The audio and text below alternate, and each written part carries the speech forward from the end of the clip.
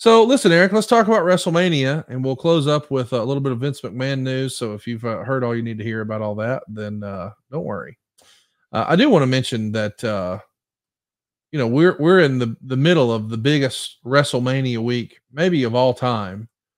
As a reminder, the Hall of Fame is going to be on Friday night, right after SmackDown on Peacock. We know now that Rock's grandmother is going to be going in, along with Muhammad Ali, along with the U.S. Express, along with Bull Nakano, along with Thunderbolt Patterson, and with Paul Heyman. And we found out watching Monday Night Raw that the tribal chief, Roman Reigns, will be the one who introduces Paul Heyman. Paul Heyman going into the Hall of Fame in Philadelphia just feels right. What say you? Gosh, I couldn't feel more right. Where else would be more appropriate? Oh, yeah, maybe Madison Square Garden, but this is so appropriate. I'm happy for Paul. Man, Paul's influence on the business is just undeniable. His talent, even more undeniable as a performer. Paul's done. What an amazing story. You know, what an amazing story. His story is a movie for sure. Really, it's pretty amazing. And Roman Reigns is going to induct him. That's pretty awesome. Surprising, but awesome. And a heavy bloodline influence on the show, the Hall of Fame, not just because Roman and Paul are going to be there, but Rock's going to be doing something with his grandmother. So big bloodline influence. It's going down after SmackDown this Friday night on Peacock. I can't wait to see what Paul Heyman has to say. He says he's going to call it in the ring. As they say, he's just going to go with what the audience is into. Maybe they want some old school, maybe they want some current. We'll see. But I, for one, am looking forward to it. I wonder, like what I got when they set me up for the Hall of Fame back in 21. He said, "Okay, now we're going to assign you a writer." What? Really? Okay. It's what they do. What they did back then. So I wonder if they're going to assign Paul a writer. Can you imagine being that person? I don't think we have to worry about that. No, I don't think so. We should mention they set a record on Monday night. They had one of the biggest crowds they ever had last week in Chicago, but just last night, it's the all-time gate record for Monday Night Raw. I think we're going to see more and more of those records as we march on. Let's talk about night one of WrestleMania. It's going to be a big show. It's Rhea Ripley and Becky Lynch. I, for one, am excited for that one. I feel like they turned the volume up on that bout when Becky did an interview promoting her book a couple of days ago. I guess it was maybe last week, maybe a week ago. She sat down and they asked her about the Rhea Ripley spot where she was doing the stink face on Nia Jax. And boy, Becky was not kind about it at all. She said that sort of thing used to happen in AEW or WWE all the time. And she was a part of a revolution or an evolution, whatever you want to call it, to change all of that. And she worked very hard to make sure it wasn't just about that and fulfilling male fantasies in the crowd. And she didn't want her little girl to see that sort of thing and think that if she wants to be a WWE superstar, that's the way to do it. And that's what she's supposed to do. And that's what people want and blah, blah, blah. And she said, "I think it fucking sucks." And when I saw that, I said, wow, that's honest. That's real life. That's not a WWE approved statement. And then, of course, I'm watching the MMA Hour and I saw Becky Lynch attack Rhea Ripley and reference the daughter and all that. And I thought, man, this is wrestling done right. What'd you think of the stink face? What'd you think of the comment? And what'd you think with the MMA Hour angle with Rhea and Becky? I mean, I think putting it into context, I think it was a work of art. Now that's assuming that the stink face was a part of the plan all along. Like this whole thing was laid out, Act 1, Act 2, Act 3. Act 1 opens up the inciting moment. It's just a little element in the storyline arc. The inciting moment is when something occurs with one of your central characters that thrusts them into an entirely different situation. So if that was the stink face was part 1 or inciting moments in Act 1, and this was all part of a story arc with promotion, then it's a work of art. Or it could be Rhea does the stink face. Hey, I got an idea. Let's react to that. I don't know which one it is. Either one that was very effective. I think they've done such a great job with Rhea and Becky, even last night on Raw. Another great pull apart, just raising the attention, raising the intensity without giving the audience what they want. That was really, I know people are going to go, what the fuck is he talking about? Sometimes the shows that are not necessarily the most newsworthy or noteworthy, because, you know, not enough really big things happen. But when the structure of the show and the timing of that show needs to be precise and you're managing people's emotions and still trying to advance story, it's a really hard thing to do. It's very difficult to do. But they're threading that needle so perfectly that even though it's like, no, it wasn't a great Raw, but it really, really was in terms of the formatting and the goal of that particular show. I thought it was awesome. But that scene in particular, I thought was extremely well done. Really a fun match. I can't wait to see it. It seems like it's got some steam on it. Looking forward to it. We've also got a tag team championship ladder match, and we're still filling this card out. But as you take a look there, man, it looks like we've got a whole bunch of moving parts in this. Well, we've got DIY. We're big Gargano fans in this household. We got Grayson Waller and Austin Theory. We got The Miz and R-Truth, which is going to be awesome. We got New Day. We got the Judgment Day. There's a lot of really fun talent in this. I'm glad everybody's getting a WrestleMania payday and a ladder match. Man, that's been a big part of WrestleMania for as long as I can remember. But a tag team ladder match, this is going to be chaos, and maybe controlled chaos, but wow, this sets itself up for some crazy hot spots, don't you think? R-Truth, man. I want to see. I love that guy. He is so entertaining. And quite honestly, an amazing performer. He's so gifted. Physically, athletically. Physically, I mean, in terms of the shape that he's in. Athletically, in terms of what he's capable of doing with that physique. His character work is off the charts. Off the charts. He's so much fun. Him in there with Miz, I don't know, man. I normally wouldn't look forward to something like this, to be really honest about it. It's just not my thing. Too many moving pieces, not really any personal issues, no real stakes other than the gimmick match itself. But I guarantee it's going to be one of the more entertaining segments on the show. Well, I mean, it feels like there's stakes. You got the tag champs in there. Yeah, I'm sorry. Yeah, there's tag team titles. Whatever. Listen to you. We've also got Rey Mysterio teaming up with Dragon Lee to take on Santos Escobar and Dominic Mysterio. I mean, anytime we see Rey Mysterio at WrestleMania, I'm a fan of it. Him standing across the ring from Dominic, this time not in a singles like last year, but in a tag. And boy, Dragon Lee, goodness gracious, wasn't that long ago this fellow was wrestling in Mexico and in AEW. And now, less than 2 years later, 18 months later, he's at WrestleMania, the biggest WrestleMania of all time. That should be fun. We've also got the Usos going head-to-head. Jay versus Jimmy. Of course, Bruce used to say on Something to Wrestle, brothers don't fight. But man, Jay Uso versus Jimmy Uso, as silly as it is, yeet versus no yeet. And I guess Lil Wayne's going to be there because we saw Jay invite him.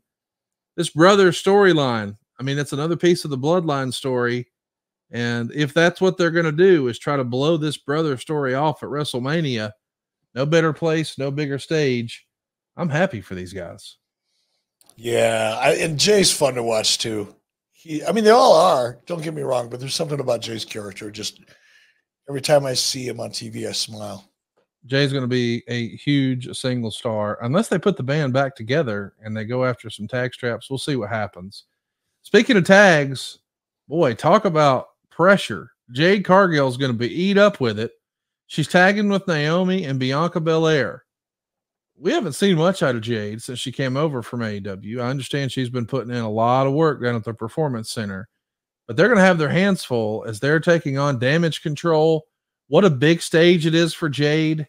I mean, this is a coming out party for her, and what a supporting cast. Bianca Belair has had some incredible WrestleMania moments. I think everybody listening to this knows how talented Naomi is, and Asuka. And man, this is loaded. If you're into ladies wrestling, you got something for everybody in this one. It's a lot of fun. Just a lot of fun. And Jade Cargill, I don't know if they're doing a documentary or if she's documenting her career, starting in AEW and spending a couple years there and not really doing much after the first 6 months or so. But to get that big break, I mean, her career, she's kind of like Bill Goldberg in a way. She hasn't been around that long. Yeah. I mean, yes, she showed up in AEW back in, what was it, 21, 20, 22, 20, whenever it was, when 21, I think, when she was 21, because Cody was in with Shaq. I was there that night. Yeah, we were there together. That night is when she made her debut on TV, maybe. But I mean, she was green, so green, like maybe out of wrestling school for 7 or 8 hours, kind of green.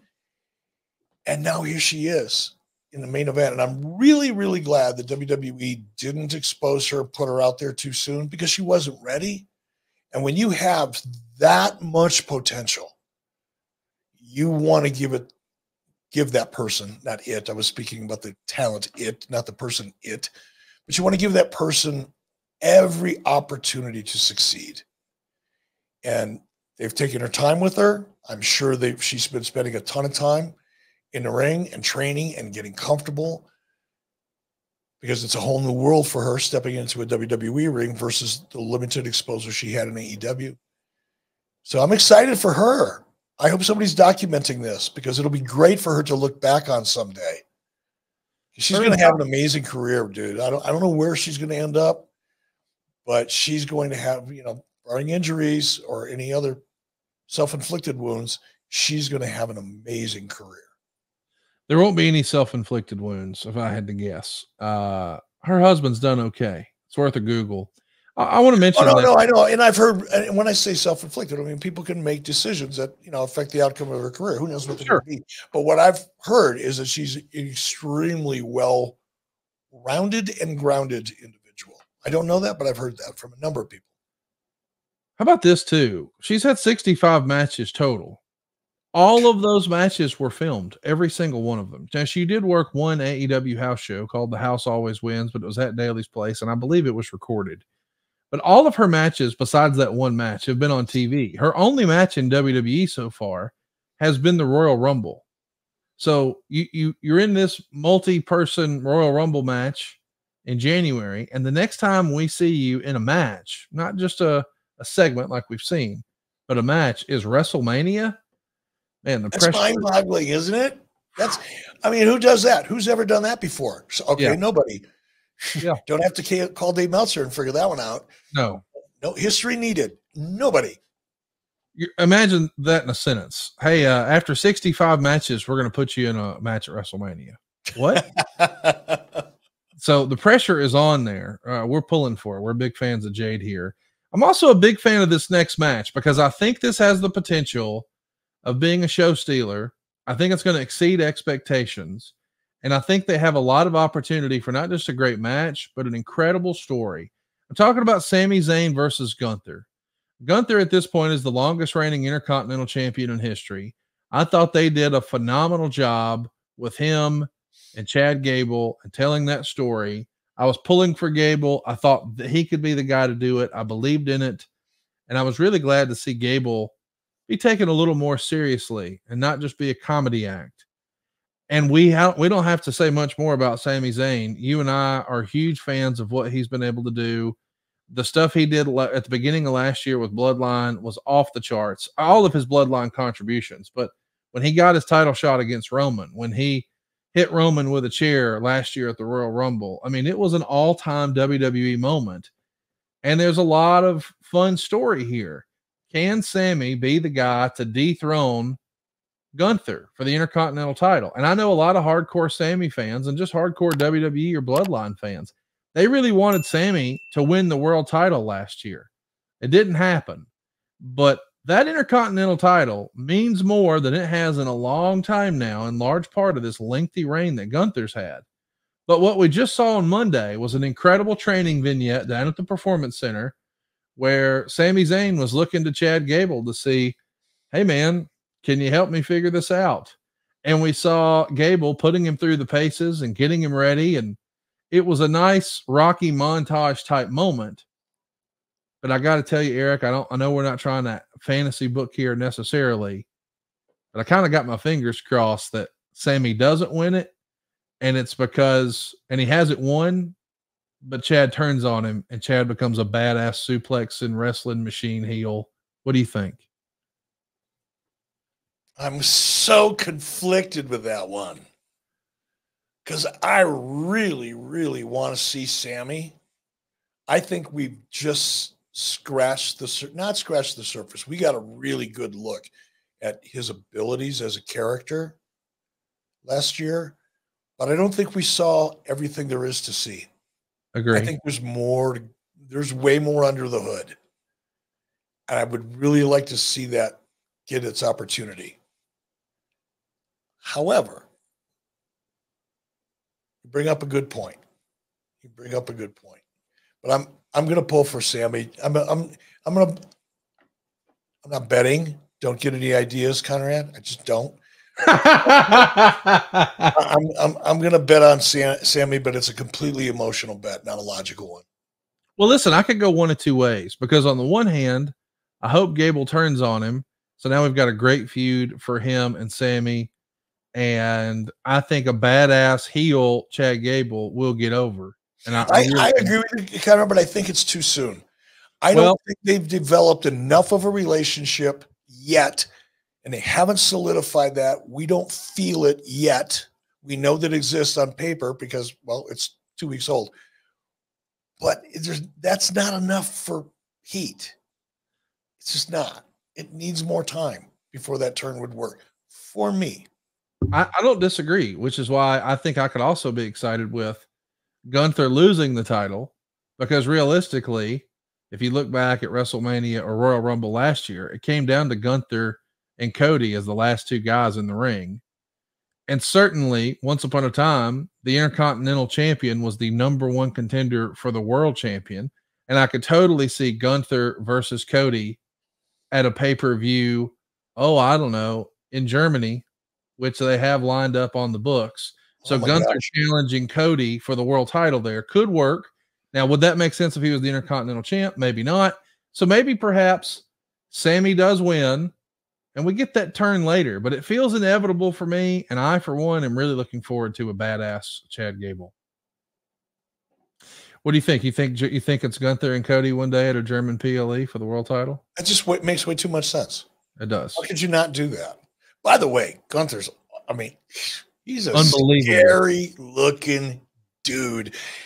This guy looks like if you could create an AI wrestling character that would come to life, it would be Gunther.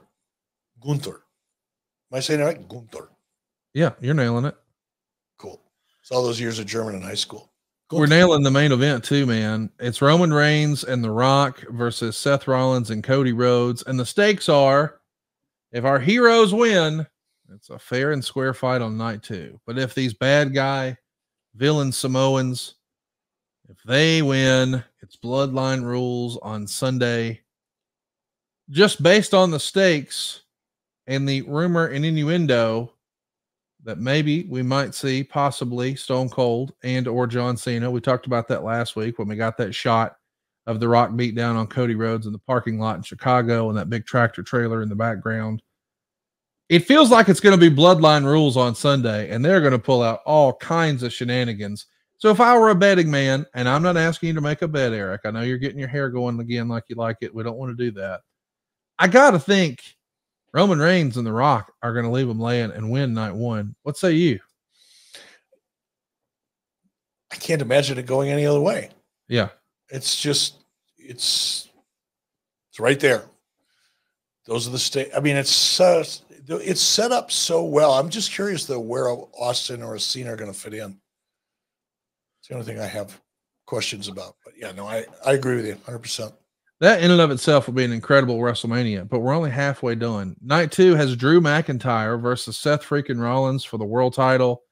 This was the highest rated segment on last week's Monday Night Raw when those guys, along with CM Punk, were just verbally sparring, going back and forth. Punk is going to be there. He's going to be at ringside doing commentary. You got to assume he's going to be involved. I could go either way with this. I could see Seth winning. I could see Drew winning. I know the report is out there that Drew has not signed another contract, and that would lend most people to believing, well, he's not winning. I don't know if I necessarily believe that report. Respectfully, if you're Drew, why the fuck would you leave now? I think Drew wins this, and maybe it's because he had a little help from CM Punk. What say you? First of all, I want to say this right off the top. Drew McIntyre is doing absolutely the best, nothing else is close, character work that he's ever done in his career. Yes. Every week, he gets better and better. Every minute he's on camera, he's getting better and better and better and more believable along the way. He's not like, oh, I know, I'll get a new gimmick. No, he's becoming almost like Diamond Dallas Page in a way. He's becoming, I think, closer to who he is as opposed to being a over-the-top character, and he's just fucking nailing it. Hey, Eric, does that church look familiar, what you're looking at right there? No, should it? Y'all used it in Aces and 8 storyline. In a church? Yeah. Well, you had a scene there for Aces and 8s in that exact same room. Shout out to Jeremy Borash. Not saying that he was the connective tissue, but if I had to guess, he may have been. Yeah, could be. No, don't recognize it. Seth as well. Seth is doing great work as a character. I mean, they're both it's just fucking crazy. Okay, now that I've said that, the speculation about Drew not having signed his contract yet, ask yourself, where is he going to go? Right. Is he going to retire? If he's going to retire, then yeah, maybe he won't sign the contract. Where is he going to go? You think Drew McIntyre is going to go to AEW? No. So I think the whole conversation about his contract is just wasted air. I, for one, think those two guys, along with Cody Rhodes, have been the MVP of WWE for the last year. Drew McIntyre is on another level with some of his character work. Seth Rollins has been putting on clinics one after another. These two guys are two of the I know they're not in the main event, but boy, in an alternate universe, they are, because this has been great stuff. We're also going to see the Pride take on Final Testament. What a name that is. It's Karrion Kross's new outfit with the Authors of Pain. And of course, the Pride is Bobby Lashley and the Street Profits. It's a 6-man Philadelphia street fight presented by Gin and Juice, which is awesome. I just absolutely love that we have a hip hop influence on this show, like Lil Wayne and Meek Mill. And I like that in Philadelphia, we've got a street fight. Like, that feels like ECW style stuff. I think that should be entertaining. We've also got LA Knight and AJ Styles. LA Knight, I think a lot of people thought might be challenging for Seth Rollins' world title. It's not to be, but boy, he's got more than a worthy opponent in AJ Styles. AJ Styles looks bigger and better than ever. Both of these guys are going to be in line for a title shot and big things at later PLEs down the line. What do you expect from this one, Eric? Phenomenal match. Phenomenal match. And I love watching AJ in the ring. I can't wait to see this one. Really. And LA Knight, again, what a story. Shoot career-wise, what a great story. At this stage of his career to be getting this kind of a break on this kind of a platform, good for him. Before we move on too much more, though, I want to go back a little bit. Shout out to Karrion Kross. Keep your eye on him. Watch where he goes from here. You heard it here first, fans. You're sold on him. Huh? You're sold on Karrion Kross. Absolutely. And I think we're going to get, I don't know why I feel this way. I don't know why. I just feel like his time has come and we're about to see it emerge. I think if anything, it's overdue. Heck of a nice guy, but he's had a hell of a look and a great presentation for a long, long time. And he's smart. I was excited to have him. Wicked smart. I was excited to have him at Ric Flair's last match. I couldn't believe he wasn't with WWE anymore. I'm glad he's back where he belongs.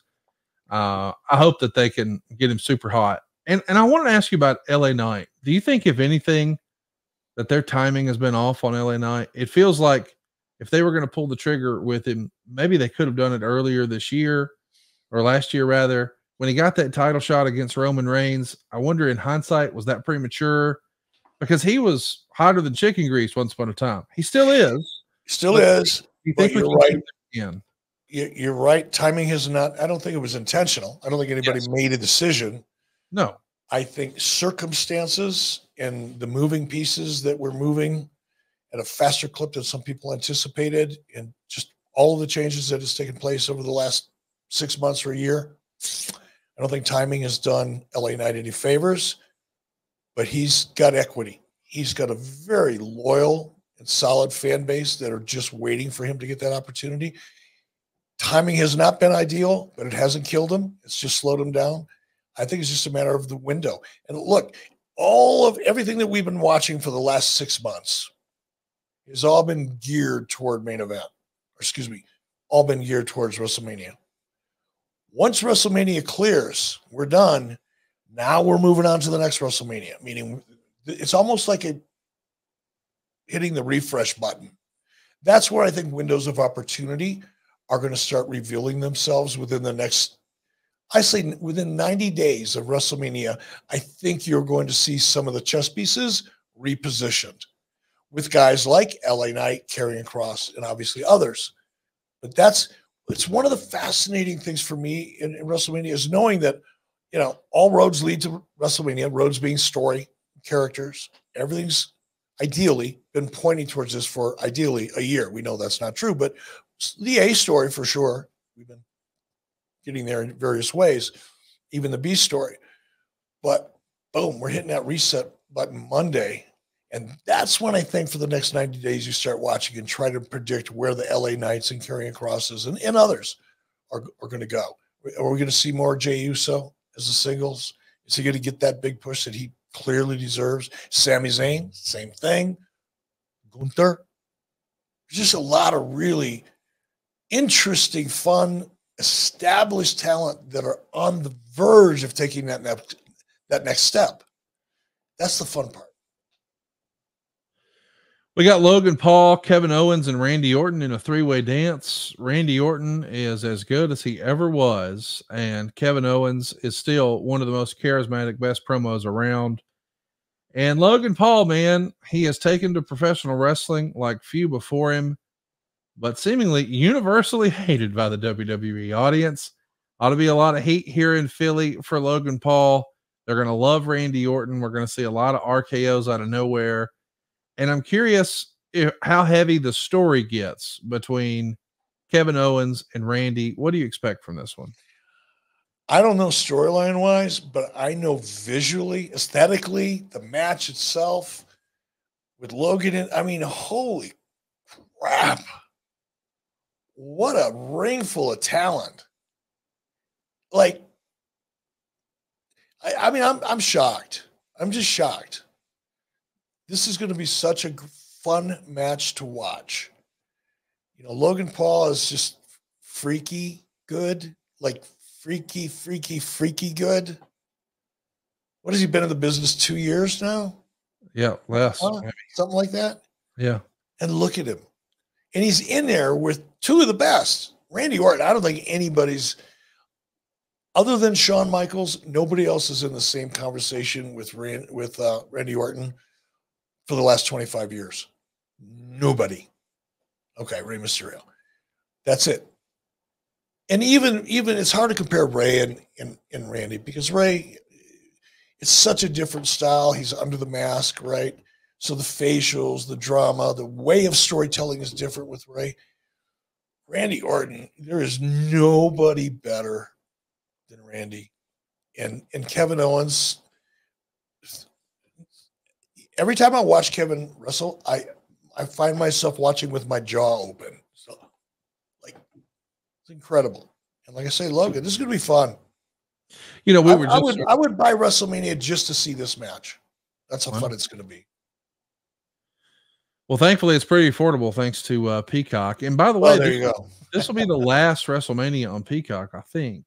I could be wrong on that, but I think it's maybe it'll overlap a little bit. But we are going to see WrestleMania on Netflix in the future, which is pretty crazy to think about. But I wanted to mention we were sort of heaping praise on Jade Cargill earlier. We just totally missed Logan Paul. My man's only had 11 matches. His first match ever was at WrestleMania. This will be his third WrestleMania and his 12th match. all of his matches have been on pay-per-view except for one Friday Night SmackDown in February where he beat The Miz in 12.5 minutes. But other than that, it's just Royal Rumbles and SummerSlams and Money in the Banks and Crown Jewels and Elimination Chambers, and now his third WrestleMania. They've spent a lot of time making sure his matches are perfect. He's delivered every time. Can't wait to see it. And I can't wait to see Bayley finally get her WrestleMania moment. Charlotte's had the WrestleMania moment. Sasha's had the WrestleMania moment. Becky's had the WrestleMania moment. And now it feels like it's Bayley's time. She was the fourth member of the Four Horsewomen, if you want to call them that. They led the charge for this women's revolution. And she's yet to have, in my mind, the big WrestleMania moment. It's got to be her picking up the win and winning the world title from Io Sky. That's what I'm banking on. What say you? I agree 100%. It is her time. The time has come. Ring that bell, baby. Ring that bell. And it's finally going to happen. The time has come. Cody Rhodes is going to finish his story on Sunday night against Roman Reigns. I suspect it's going to be Bloodline Rules. I suspect we're going to hear some glass break and maybe we won't see someone. And I, for one, also expect Mama Rhodes to be sitting front row, maybe slap the Rock. And man, if I had my druthers, I'd love to see Stone Cold doing a beer bash with Michelle Runnels. How great would that be? Come on now. That's got to happen. I love it. Somebody make that happen. Somebody's got to make that happen. I want to see that. I'm calling Steve as soon as I'm done. He's got some info.